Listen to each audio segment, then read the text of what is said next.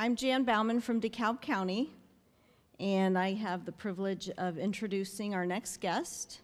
Mike Nielsen is Director, Government Fixed Assets Services, Inc., Chicago, Illinois. He has served state and local governments for over 30 years. His areas of activity currently include capital asset policy and procedure reviews, capital asset implementation assistance, and the annual updating of capital asset information for financial reporting purposes.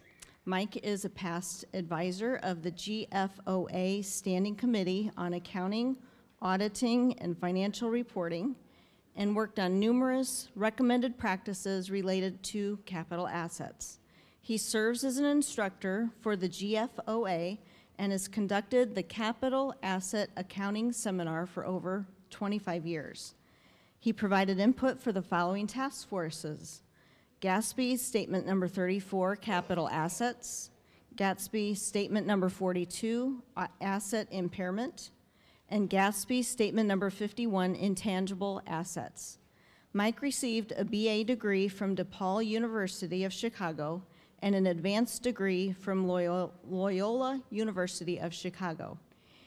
And I just want to add that I've been working with Mike for 12 or 13 years now, and there's something a little bit more that I want to give as far as his credentials go.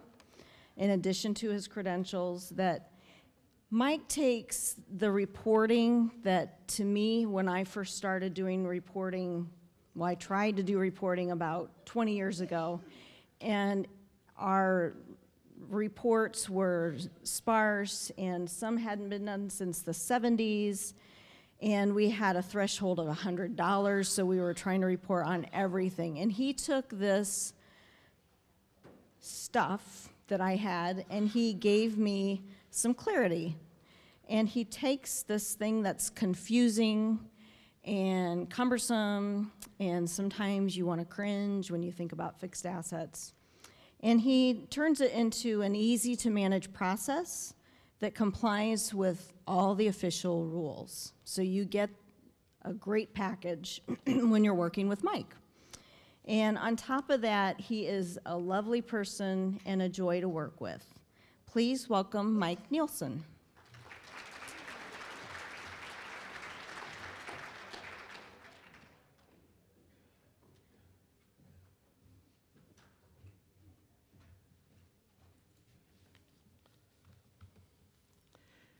And while Jan introduced me as being from Chicago, born and raised, about 5 years ago, my wife and I moved to the Dunes, Long Beach, Indiana, right at the Michigan border, Lake Michigan or whatever.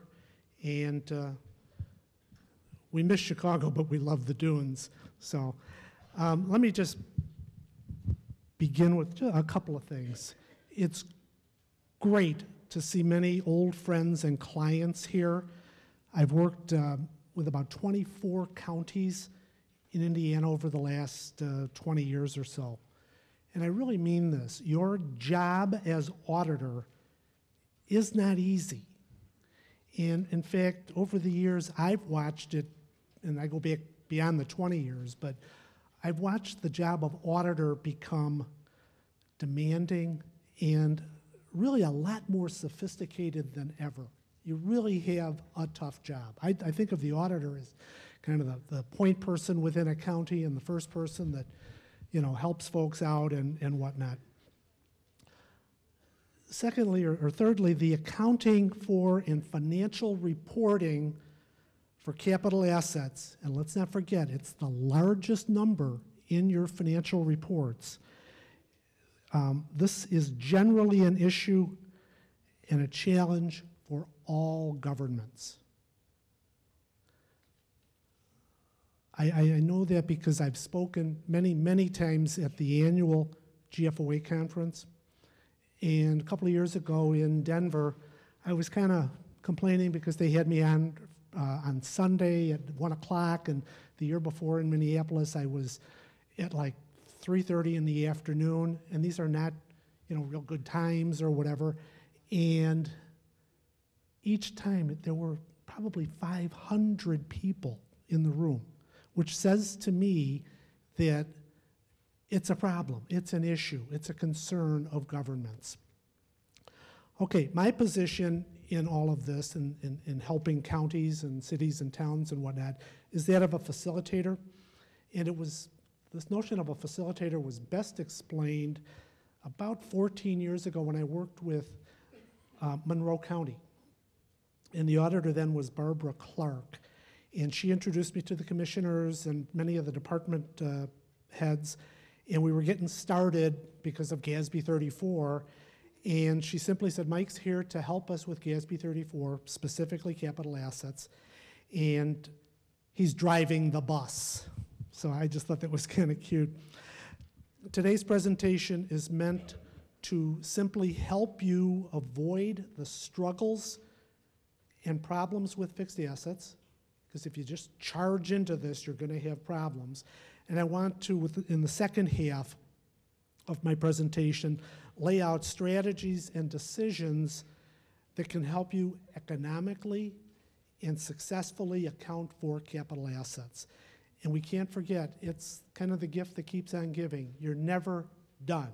You do an initial implementation and set up a record, but then all of a sudden the year is over and you've got to update this thing with additions and retirements and adjustments and whatnot. So you're really never done.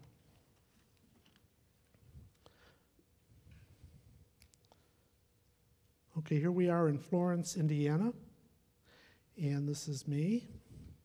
And notice my email is there. If anybody ever has a question or issue, just send me a note or give me a call.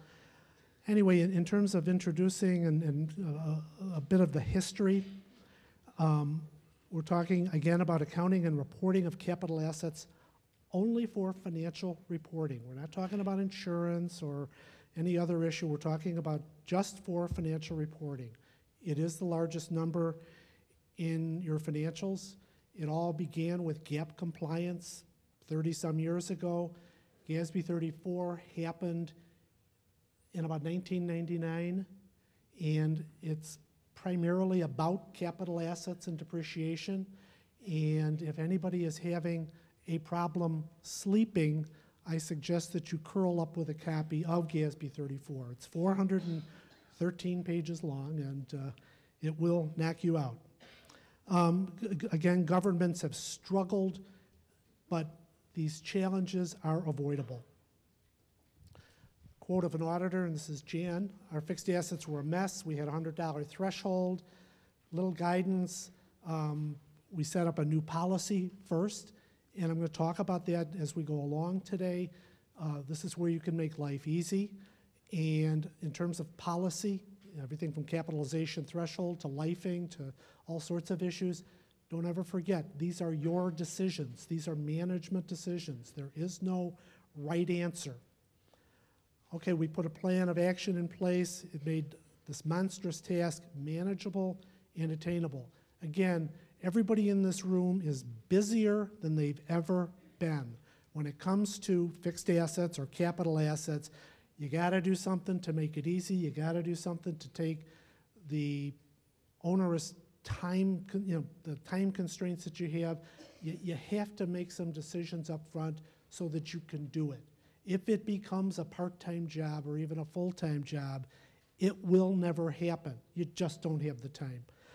When GASB 34 happened again in 1999, I thought, oh, well, geez, governments will be bringing new staff on to. I have yet to ever experience one instance where new staff was brought on to handle GASB 34 or to handle capital assets. It just kind of fell to the existing staff to implement and do. Okay, what does not work is the first half of this presentation. What's the cause of this age-old problem? Oftentimes past implementations, that is the initial go-round of getting the information, they're not systematic, they're not well planned. People just charge out and do this, and sometimes can make problems that will last the length of the time the inventory has integrity. And you literally are creating problems. Oftentimes the annual updating is not efficient, it's not timely, it's not comprehensive.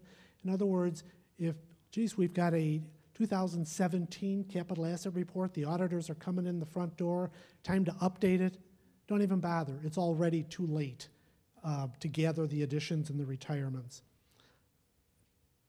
Okay, first problem, oftentimes there's a dated capital asset policy. And trust me, I've seen some real buttes out there where the document is 20 years old and makes no sense. It's way too long. It's like the Magna Carta, for Pete's sakes. The existing policy, first bullet here, is too long, too complicated. The auditor doesn't even understand it, which means the departments will never understand it. It's not clear, it's difficult to understand. The policy may have been borrowed from another government with no review at all, meaning we just changed the name at the top of the first page, and this is our policy. No, no, no. Again, take the time when you write a policy or set up a policy to make the decisions that are yours to make, management decisions. You know, what's an asset, what isn't an asset, how do we update this, who's going to do this, and on. I'm kind of getting ahead of myself here, but make those decisions. The document needs to have definitions. Again, what is a fixed asset, what isn't a fixed asset, and it needs examples. Okay, we spent $300,000 on resurfacing some county roads. Is it capital? I don't think so. We've spent a fortune repairing the roads, but it's not a capital asset. And there, again, more coming. Capitalization threshold, and I'll talk a couple of times about this. There is a recommended practice that the government finance officers put together years ago, and it says plainly that your capitalization threshold should be no less than $5,000, meaning for something to be an asset that you're going to report and account for, it needs to be on a unit basis at $5,000 or more. So the laptops and all kinds of tools and snowblowers and chainsaws and whatnot, they're not assets. They're not capital assets. They're way, way, way too low in terms of the cost for them to be considered. The operative word here in the GFOA recommended practice is no less than. You've got some folks here in Indiana that have used 10,000 or 20,000 as a capitalization threshold.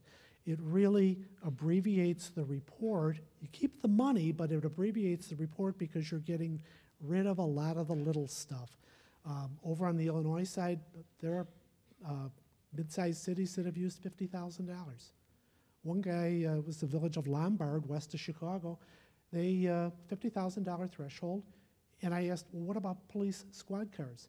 Well, we only keep them for a couple of years, so what's the difference if we expense them in 1 year or depreciate them over 2?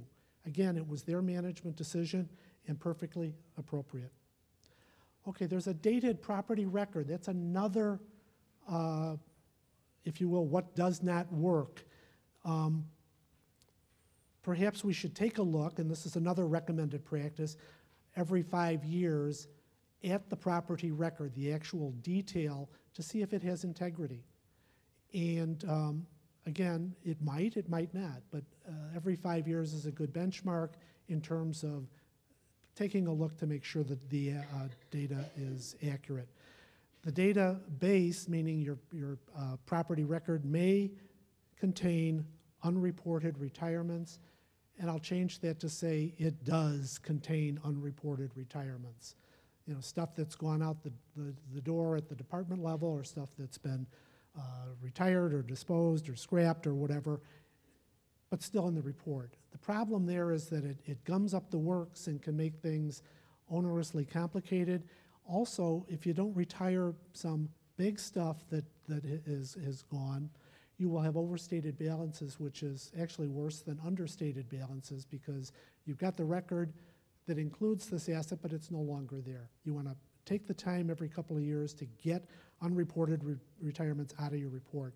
There may be previously unrecorded assets, things that you've purchased that nobody thought to add as an addition. Also, a dated property record is in need of editing and a possible need to reclassify assets. This is something that's pretty common. Insufficient departmental involvement is another big problem why this doesn't work. All departments have fixed assets. I think they're all on the hook for being responsible for those fixed assets. Assets are central and necessary to provide service, but in their defense, the policy is not concise or clear. Again, if you've got a policy that's 40 pages long, it's way too long. It's way too verbose and it's way too confusing. The policy is also not communicated to or understood by the departments. Many have never seen the policy. What's important is that the departments be involved because they're working with the assets, they're buying assets, they're retiring assets. They should be part of this whole process. And often this whole accounting for capital assets doesn't work because they're not involved. Too much attention centrally to smaller assets. I've seen governments that have kept their capitalization threshold artificially low, $100 or $500 or $1,000, because they have the feeling that it'll be a good property record and we'll do the control and we'll do the accounting all in one spot. But the problem is the record is way too big. It's 80 pages or 800 pages, and there's just too much there. And it costs as much time and effort and money to control a $100 asset as a $100,000 asset. Okay, oftentimes the department does not get to set parameters and inclusions, and what I'm suggesting here is that the control of minor but sensitive assets be shifted to the departments. Let them control the items that are under the threshold. You know, within a police department, perhaps weapons and two-way radios and whatnot. And with IT, let them control the laptops and the iPads and all of the electronic gear. Let them do that. They're doing it anyway, so just formalize it. We've got a mix of control and accounting issues, and that's what's gumming up the works here in terms of this not working. Responsibility has never been delegated to the departments. No one's ever talked to them about controlling minor but sensitive. Now, I know I need to get a life, but it was a number of years ago. I was talking to my oldest brother at a graduation party. My oldest brother, he's retired now, but he was Oak Brook's fire chief. We're at this party talking about fixed assets. So again, I need to get a life. Anyway, he was saying that on the minor stuff, on the trucks, you know, the axes and the sledgehammers and the fire extinguishers and the medical gear and testing, whatever, each truck was inventoried once a month. They were already doing it. They were already controlling minor but sensitive assets at the department level. So to have a low threshold because you're going to pick up that stuff, it doesn't work anyway. And again, it's a matter of formalizing what is already happening.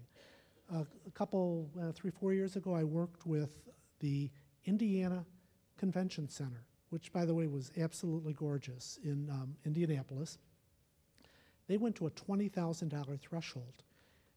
So anything below $20,000 was either control of minor but sensitive or was expensed as minor assets. And we went around and talked to 5 different departments. The one that I always remember is the IT department. They controlled all the laptops, everything computer related, printers and on and on and on. Their list of everything throughout the whole organization was probably 200 pages, single spaced.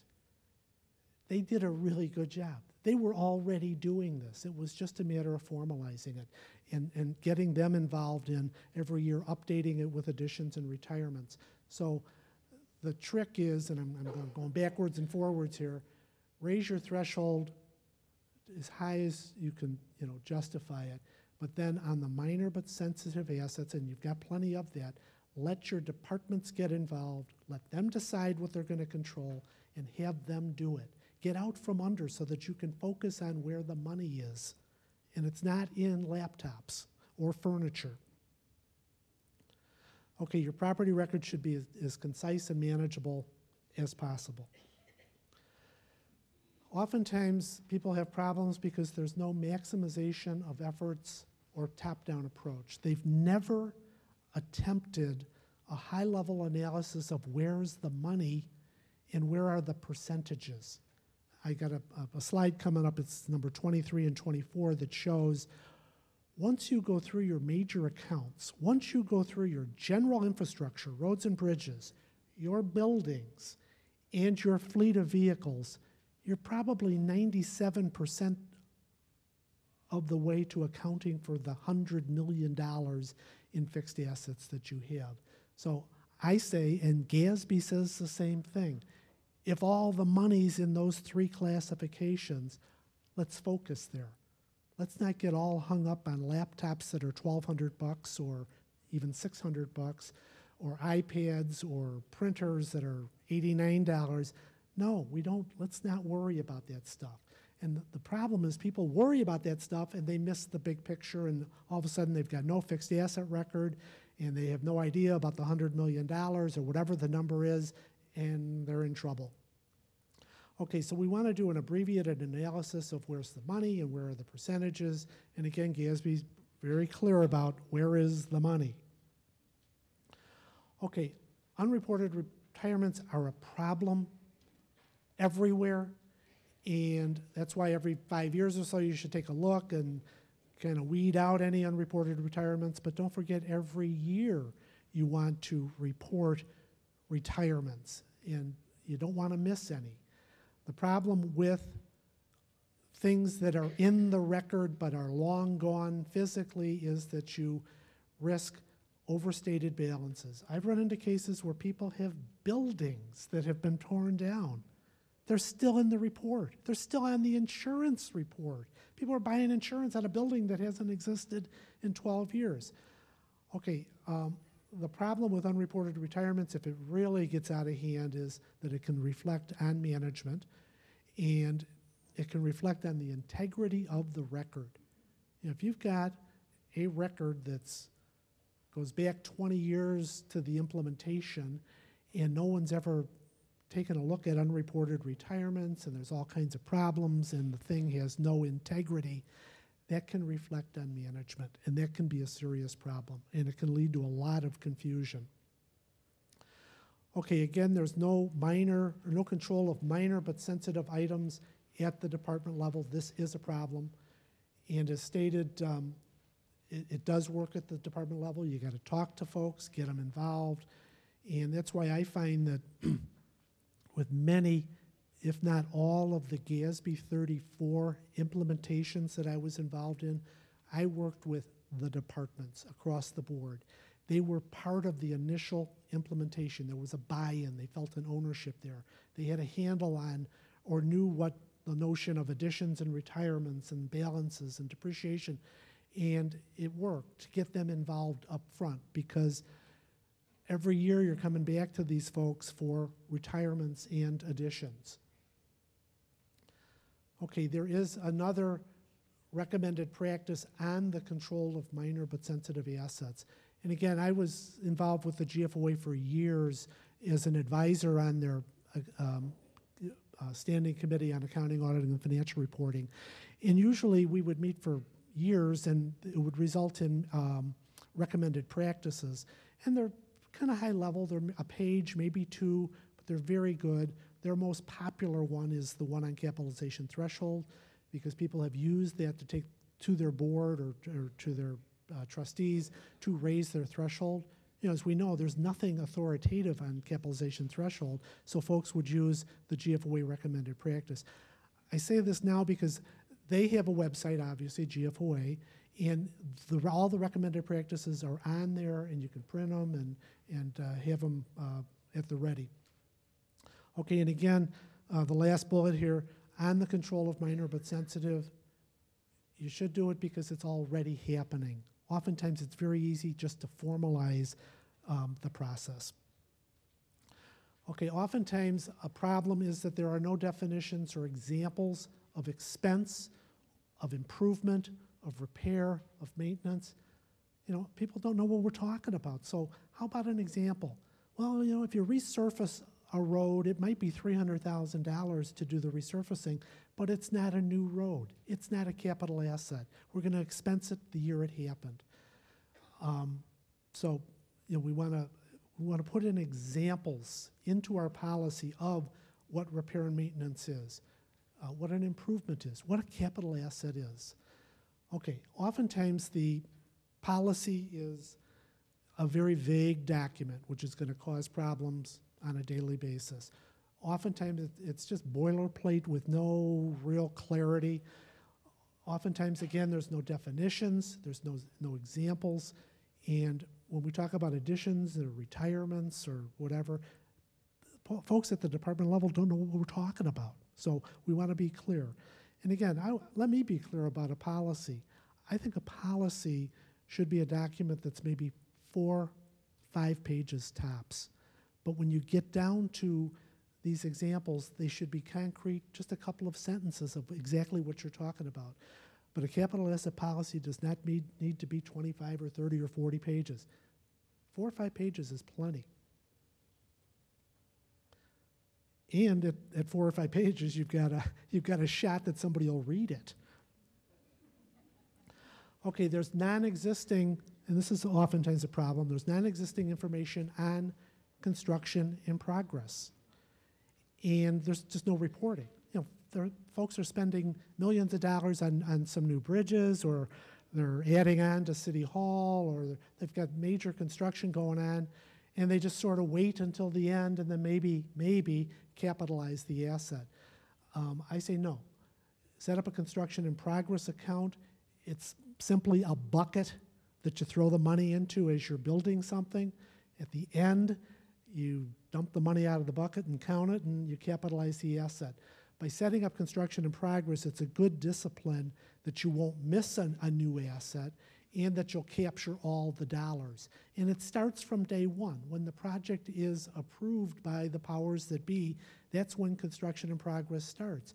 And we don't want to forget the engineering and environmental and all the soft costs, which can be, you know, on a road or a bridge, it can be 20 or 30% of the cost. We don't want to miss that because it's part of a depreciable asset. Okay, there's no, again, this is the last problem, there's no schedule or timeline for reporting capital assets at year end. We wait until the end of the year, we kind of scramble around for additions and retirements, and the auditors are coming in the door, as I said, and it's too late. And we end up putting something together real quickly.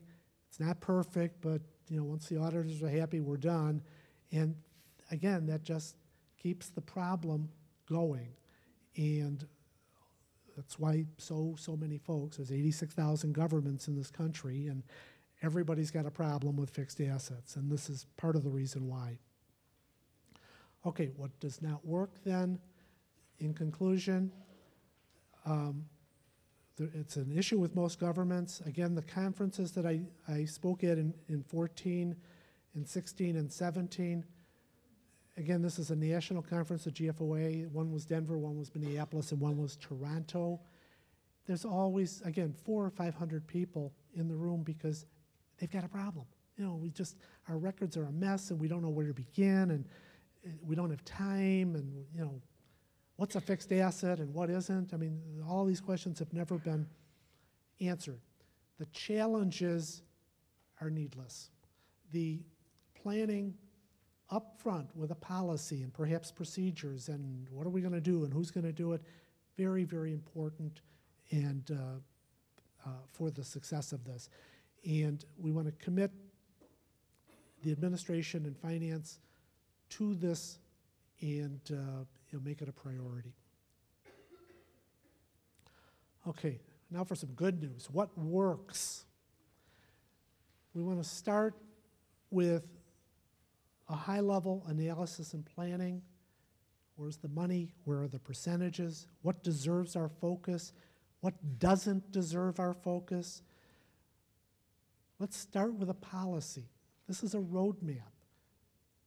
We're going to account for capital assets. So how about a policy that talks about what is a capital asset, what isn't a capital asset, what's a repair versus what is an improvement, and let's start there. In terms of procedures, procedures are really synonymous with the updating annually of our capital asset information.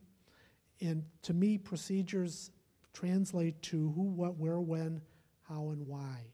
In other words, we've got to update this database every year.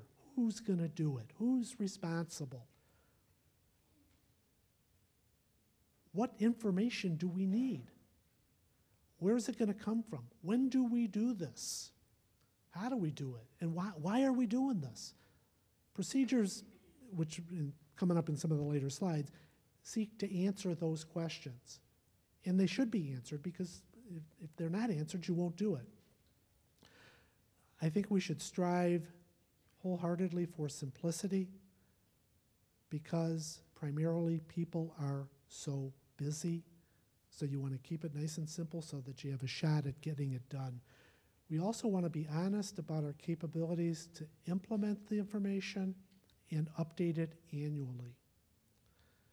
That's why I say you start with what is an appropriate threshold. Is it $5,000 on a unit basis? And I say on a unit basis because we don't want to go capitalizing groups of furniture or groups of laptops or small electronic gear, because then if you start capitalizing groups, you don't have a threshold. Everything is capitalized. And so we want to be honest about our capabilities to do this.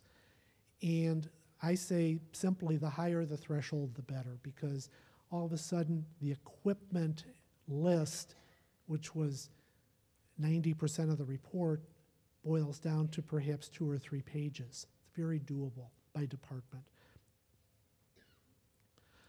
Okay, Yogi Berra to the rescue. Don't let the perfect get in the way of the good. And I like this from years ago, because I saw years ago that a lot of folks, big plans to capitalize everything and not miss a beat and pick up everything across the government, and in essence, they let the perfect get in the way of the good. You can literally create a monster if you overdo it with your policy and, again, artificially keep your threshold low and try to, report on everything. No. The first choice is we're doing this for accounting and financial reporting only. So let's keep what we're doing to a minimum with the auspices, or with the condition that we're going to capture most of the money. Again, it's in the big stuff, and the greater percentage of the money, if you will. Okay, we want to start with a new capital asset policy. Keep it simple, keep it short, keep it understandable. Again, the recommended practice on capitalization threshold is available, as is the threshold on the control of minor but sensitive assets. I think if you could start there and incorporate those 2 documents, they're only a page each, into a new policy, you'll be very surprised at how workable the new policy will be and how accepted it will be across the government. We want a high-level analysis of the existing record. We want to make sure the data is organized. We want consistency of asset classifications, meaning land improvements versus buildings. A parking lot is not infrastructure, it's a land improvement. On the infrastructure, your classifications, of course you want to separate roads from bridges. You don't want to forget to separate the right-of-way, which is land. It's a separate non-depreciable asset, and so down the line.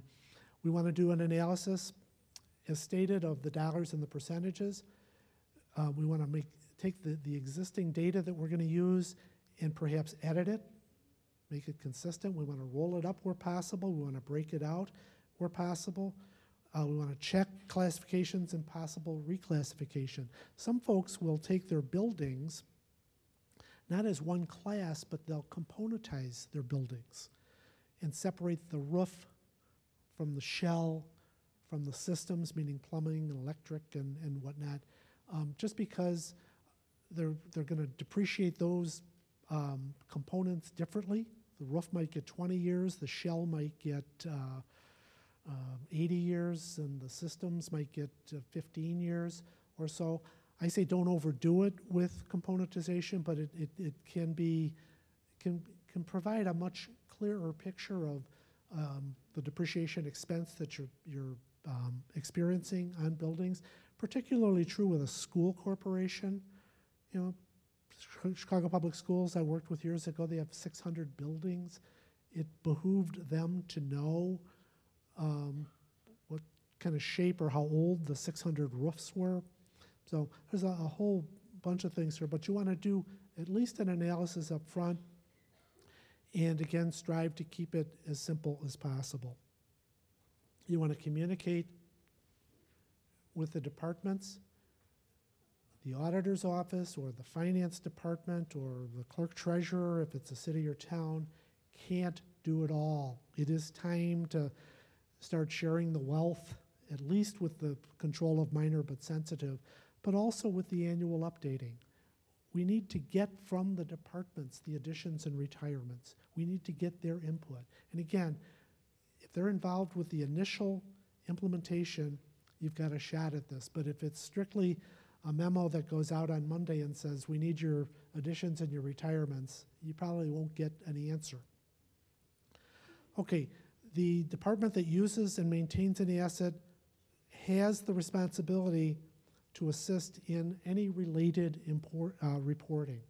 You know, they're on the hook as well on this. But again, you can't do it all centrally, and you can't do it all from either the auditor's office or the finance office. We want to be clear as to expectations and timing, especially, I got a slide coming up, especially on the annual updating. It's not an open-ended thing. We need this, and we need it in a couple of weeks, and so be it. Okay, an analysis of the allocation of balances by, as I mentioned before, the dollar amount, the percentage. It takes minutes to do this, and here's a good example of an actual mid-size county. They've got a $109 million capital asset balance at historic cost or estimated historic cost. I just find this fascinating in that we are accounting for assets on a basis of historical cost. If you were to put a replacement cost to this $109 million, meaning let's start all over and rebuild everything, it would be double or triple that amount. That's why this is such a serious issue. There's a lot of money involved. And secondly, let's take a look here. It's $109 million in capital assets. The land is under $1 million, primarily because the land is so old. Even the right-of-way goes back to the 1890s or so. The infrastructure and the related right-of-way, which is a small part of this, is $85 million. So that's 80% right there. The buildings are $14 million, almost 15. Improvements, other, a couple of small parking lots, $107,000 it cost. The equipment and vehicles, in this case, it's a $5,000 threshold. The equipment and vehicles here are $6.5 million. Most of the $6.5 million, at least 2/3, if not 70% or more, are the vehicles. Especially your highway department, those dump trucks are $200,000. With a city, I had one last week on an update, fire truck, $850,000 for a fire truck. And I've seen them higher than that, $1.1 million.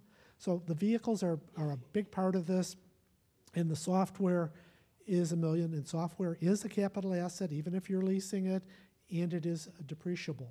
So where's the money here? It's in the infrastructure, it's in the buildings, it's in the vehicles. Take out the $2 million that the equipment represents. So that's where your money's at. That's what we want to really focus on in terms of accounting and financial reporting. on a percentage. Land isn't even 1%. Infrastructure is pushing 80%. The buildings are almost 14%. Improvements are other, 1/10 of 1%. Equipment and vehicles, 6%. Again, the vehicles are probably 2/3 or 70% of that. And the software, of course, is negligible. That's where the focus should be, on accounting for fixed assets, capital assets for financial reporting purposes. When it comes to the control of minor but sensitive, all the stuff that's under the threshold that you've shifted off to the departments for them to control within the department, and again, they're doing it already, it's part of their perceived job, then it's not an accounting issue, meaning they're controlling minor but sensitive, but it's not accounting, so they don't need cost, they don't need to depreciate anything, they just need a list. That's all it takes to control minor but sensitive. It's just a list of perhaps the item, perhaps the serial number. That's optional. It can pretty much be whatever you want it to be. Oftentimes, an IT department will tag their minor but sensitive assets. Fine, maybe they work in the tag number. But again, you're not constricted by any kind of accounting or financial reporting for minor but sensitive. I always suggest it when folks are going to lofty capitalization thresholds, just because it helps justify the higher threshold, and it will make the auditors feel more comfortable that you're exercising control over the entire government and over all of the assets. Okay, we want to establish control. Again, it's a recommended practice that you can access. We want to deal with unreported retirements once and for all. We all know Charlie Pride. I used to always stop in to see Charlie over the years, and one time we were telling each other war stories, and he says, when somebody says there were no retirements, I don't know what to do. And I was telling him some stories where, years ago I had been at a community college, and, it's 1 million square feet of community college. There's stuff everywhere. And for somebody to say, we didn't get rid of anything, nothing was stolen, nothing went out the back door, come on, who's kidding who? They just didn't do it. They just didn't get a handle on those retirements.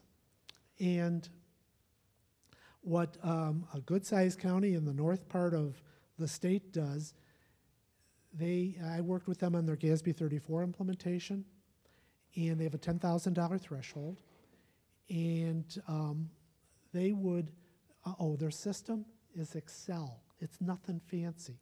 Depreciation is not rocket science. They do a page break by department at the time of updating. They then go into the claims and pull all the capital additions, vehicles, large equipment, trucks, etc. They then update the department worksheet, the sheriff and highway and whatever, and put in the additions. Then they send out each department his or her worksheet with a memo on top, and I helped construct the first memo. Here's your department's capital assets, everything over 10,000. By the way, we've already updated it. We have put in the additions. Would you just check mark or cross off or highlight any retirements? They send them out on Monday. It's due back on Friday. And I'm proud to say they've been doing this for probably 12 years, and it works. They've made the department's job a lot easier. If you just send a memo out saying, oh, by the way, we need all your retirements. Can you get that information back to us in a couple of weeks? You won't get anything. They won't know what you're talking about. They won't have any sort of point of reference. But if you can kind of meet them halfway, meet the departments halfway, you got a shot at this.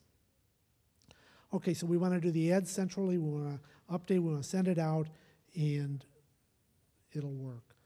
We want definitions and examples of capital versus expense versus improvement, and want to work those right into our policy. This is what works. On capital, increased capacity or efficiency. In other words, we add on to the county administration building. We added on 10,000 square feet. It was $4 million. That's an increase in capacity. That's capital. That's a capital asset. If we extend the useful life beyond its original expectation, fine, that's capital. We need to put in examples of that. If something is an improvement, in other words, we dig up 2 miles of a county road, we go down to dirt, we start all over, it's $2.5 million a mile, that's an improvement. That's a new asset. It's not a resurfaced older road that looks new but really isn't. Okay, what's not a capital asset? We need to spell this out. This is what works. If there's no increase in capacity or efficiency, that's not capital. Folks need to know that. We want to spell out repairs and maintenance. That's not capital. It's not a capital asset. It's going to be written off the year of the expense. We want specific examples. And we want examples of the minor but sensitive assets below the threshold so that everybody's on the same page here and we all know what is expected. What's not capital? Again, some common examples relative to buildings. Painting. You know, we can spend $300,000 painting the interior of a courthouse. Fine, it's a lot of money, but it's not capital. We haven't improved anything. So that's a good example. A roof resurfacing. It's expensive, but it's not a new roof. Well, it's a repaired roof. It's not a new building, though. We've basically done what we should do in terms of maintenance and preservation. If we replace the furnace, it's expensive, but it's not necessarily capital. Recarpeting is expensive, but again, it's not capital. And we upgrade an electrical system, very expensive repair, very expensive upgrade. Same with landscaping. Over to highway, we restripe or we replace a culvert, we replace some signage, some guardrail gets knocked down on a Friday night. The biggie is resurfacing an existing road, and this is where the highway department gets all worked up, you know, because it's so expensive. No, it's not a new road. It looks black and shiny and it's pretty smooth, but it's not a new road. It's a lot cheaper to resurface than it is to build new. So it should be expensed. There were a couple of cases years ago where folks actually, two that I know of, one was the city of Chicago, they componentized their streets, meaning they capitalized the base and curb and gutter, but put an 80 or 100-year life on it, and it's probably longer than that, and then they set the surface up as a separate asset. And that might have been, pick a number, maybe $400,000 a mile. So when they resurfaced, they actually capitalized it and wrote it off over maybe a 15 or 20-year life. Perfectly appropriate. The point of that comment was that you can do a lot of different things, but be consistent and think it through before you do it, because you might not have time to componentize or do some of the different things. Okay, what is a capital asset? Generally, it's a new asset that meets criteria for capitalization. Again, we're increasing capacity by adding square footage or adding lanes, widening a street. We're increasing efficiency. In other words, we're providing service, but for less and much more efficiently. Or we're extending a life. I did some work actually 2 years ago for the Washington Metro Transit Authority in Washington, D.C., and they were talking about taking a subway car, and by the way, they're $2 million a piece now, and they were going to do a gut rehab of, you know, take the shell and just replace all the electronics and all the interior, and that's not an expense. I mean, I would retire the old, you know, take the shell and then add the $1 million or so that it took to do this, quote, gut rehab. Okay, we want specific written examples. Repairs and maintenance usually restore the asset to its original service potential, as opposed to the extension of a life where we're going beyond the original expectation. There's a difference there. All right, on annual additions, when we're looking for the annual additions from the departments, or if we're getting it centrally, it's just the assets that are above the $5,000 or $10,000 or $20,000 threshold. That's a big part of the annual updating. You got to kind of ferret through all the claims, and a lot of folks they'll key on the $10,000 number, but all of a sudden it's painting for $18,000. You have to kind of push that aside because it's not capital.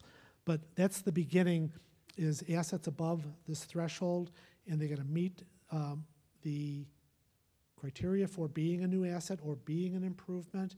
And it's important for departments to understand the difference between capital versus repair. Early on with GASB 34, a lot of the highway folks, and I worked with INDOT about 12, 13 years ago, they were the same way.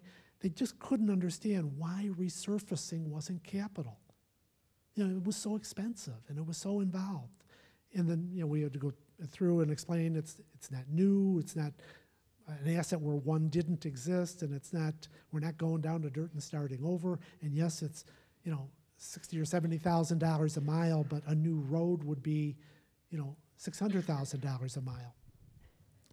Okay, and on the annual additions, you want to be careful not to capitalize groups of assets. Just because you spend $300,000 for student furniture in an elementary school doesn't mean it's capital. And when you start capitalizing groups, it will get out of hand after a couple of years. And what happens when you retire two of the items in the group? How do you handle that? So it's on a unit basis. On policy, we want to do procedures properly and talk about the who, what, where, when, how, and why, and spell all this out. The significance of CIP is there. It's a good exercise, and you don't want to miss the future capitalization, and you want to make sure that you pick up all the dollars. And some of these projects, they're whoppers. I mean, it's a lot of money.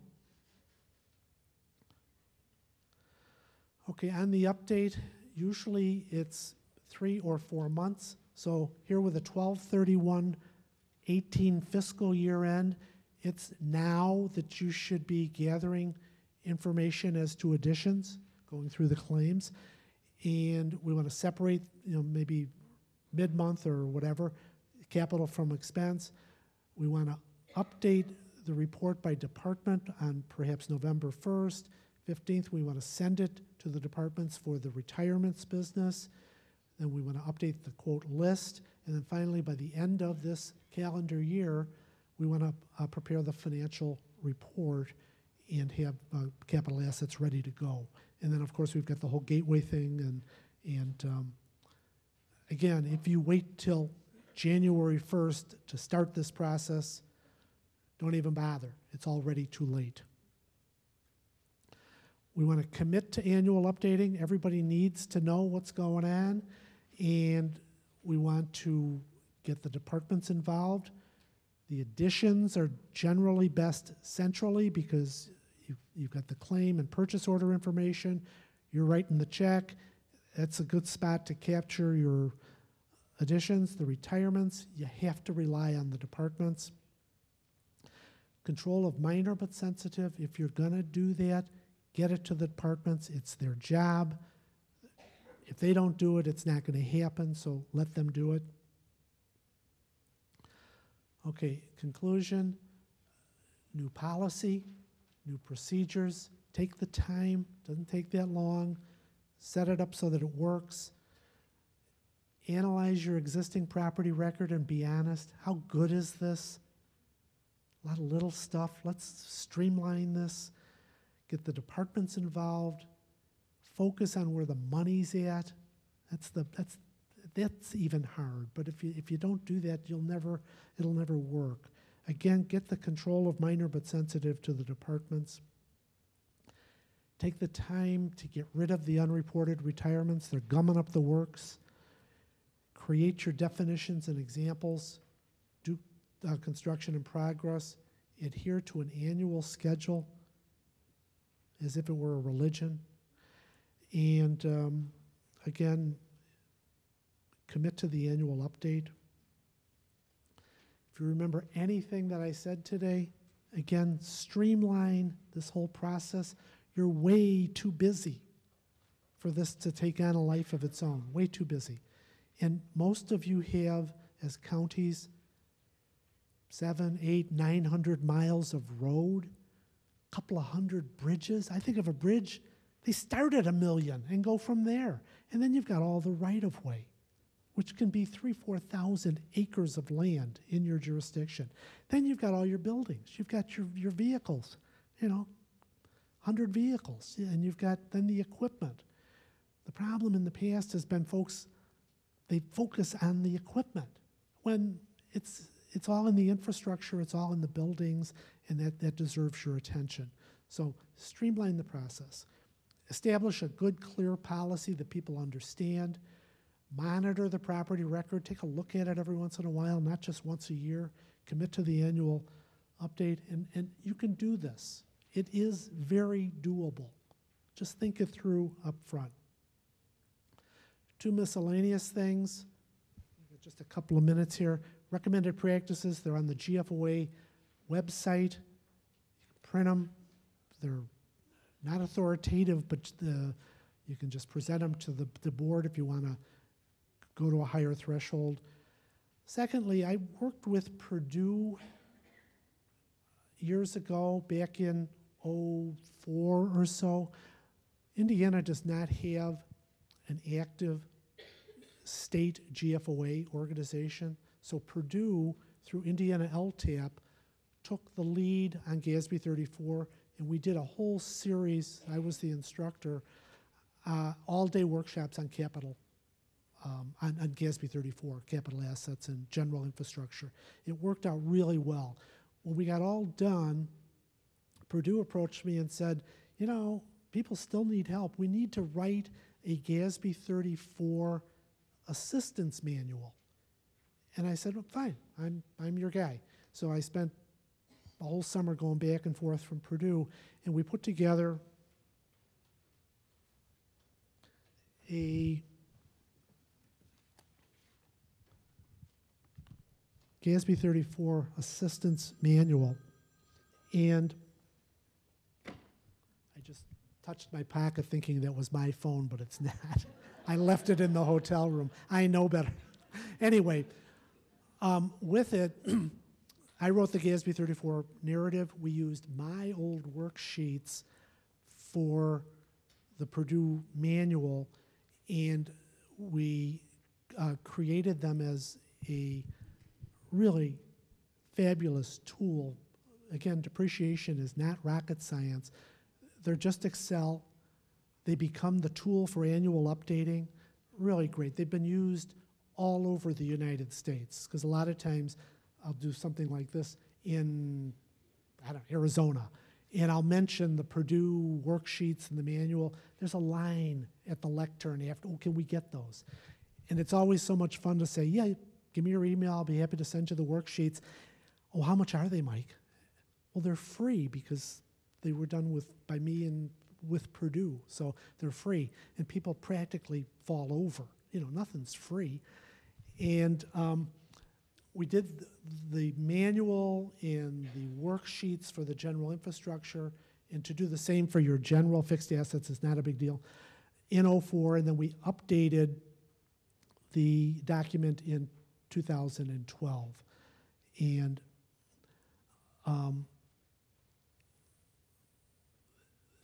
I'm sorry about the small print, but they look like this. And they're a fabulous tool for accounting and reporting and depreciating your general infrastructure. And you can't read it because it's too small, and I apologize. I just couldn't cut it up because it would be too many slides. The right-of-way is on the far right. So it's pretty much all your general infrastructure, all your bridges, all your right-of-way, all your street lights and traffic signals. And again, the same thing can be done for buildings and vehicles and whatnot, and no cost. And then this becomes the tool for updating your record. You know, I don't know what, I can't read the date myself, but if it said 2017 per worksheet, you just change that number, and that cell drives all the depreciation, and it updates all the depreciation. People love this, and it's so easy to use, and I've said keep it simple and take a least cost approach, and that's what Purdue wanted, that's what I wanted, that's what GFOA wants. GASB 34 was not meant to cost hundreds of thousands of dollars to implement and comply with. So we were on the same page 15 years ago with them. And here's another depreciation example. And then questions and comments, and then that's me, and that's it. Okay, we are right on time, but I would like to end with just a story, if that's okay. And it's kind of like two parts here. I'll be real quick. Half of it is true, and the other half is a joke. Let me see a show of hands. How many of us, a lot of us are of the same vintage, how many of us have had a senior moment lately? How many of us have, I mean, come on, be honest. All right, this is the true part. My wife, Donna, is a nurse practitioner, and she recently retired from Rush University in Chicago. And Donna did Alzheimer's research, federally funded Alzheimer's research for 17 years, and physically examined thousands of senior citizens. Very expert in Alzheimer's and in memory care and all that. And now here comes the joke part of it. This started with me a while back. My memory was really slipping. It's out of nowhere. It was just really slipping. So we were sitting in the kitchen, and I said, you know, Donna, I said, my memory is just it's a wreck. I can't remember from one day to the next. She goes, really? Tell me more. I says, well, you know, I go to the supermarket. I've been there a million times, and I get lost on the way. I finally go into the store, and I forget why I'm there. I get to the checkout after I've picked up a couple of items. I forgot my wallet at home. I get home, and I walk into the kitchen, and you're sitting here, and I have forgotten your name. And my wife says, man, how long has this been going on, Mike? And I said, how long has what been going on?